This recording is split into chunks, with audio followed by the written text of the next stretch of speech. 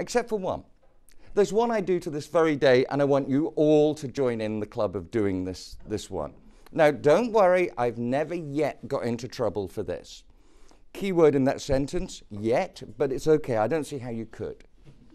It's all about traveling. How many people here travel quite a bit? A few? Yeah, a few. That's good.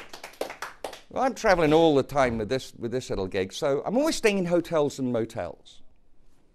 And whenever you stay in a hotel or a motel, there's only one book you can ever find.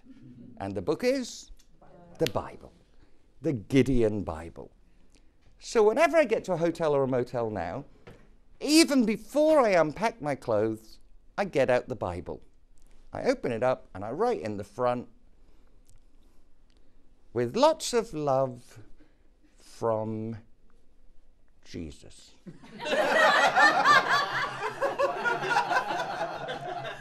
Kiss, kiss, kiss, kiss, kiss, kiss, kiss, kiss. So I have a theory. A businessman will come back one night, having had a few too many drinks, look for a bit of spiritual guidance, get out his Gideon Bible, open it up and go, it's a first edition. It's the Da Vinci Code. And if you're really smart, I mean, I've worked out, you can read all the way through. Most people don't, unless you're a fundamentalist or something. And I don't want to give it away, but he dies in the end.